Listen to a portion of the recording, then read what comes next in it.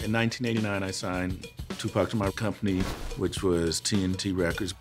He was just such an energetic, humble, smart guy that had incredible stories through his lyrics. And we were trying to get him a record deal. We weren't having a lot of success at that time. Digital Underground was signed to my label. And so I went to Shock and said, was there any way we can take him on the road with Digital Underground? I was like, he can do some background rapping, he can carry some shit, and be a roadie. We can always use another Humpty dancer.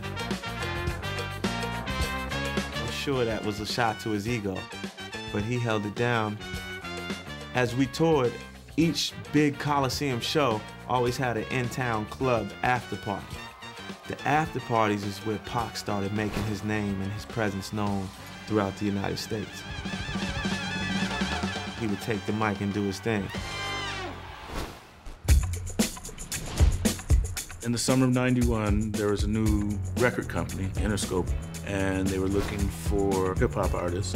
Interscope knew Pac had something special. So in August '91, he did the Interscope deal.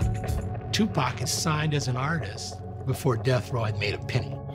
Before Suge and Death Row themselves made a distribution deal with Interscope.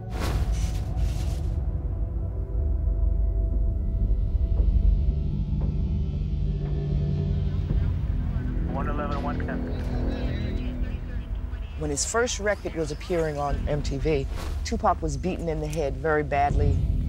I called this press conference to announce that I have filed a $10 million claim against 2 Oakland police officers and the city of Oakland on behalf of Tupac. The police officer stopped me on the sidewalk and asked to see my ID. They sweated me about my name. They were charging me with jaywalking. The officers said, "You are not above the law. You have to learn your place." Put my hand out to get the citation.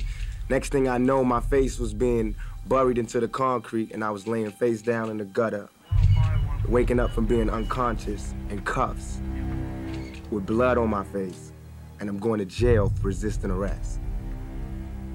That shit is traumatic, but that was a rite of passage.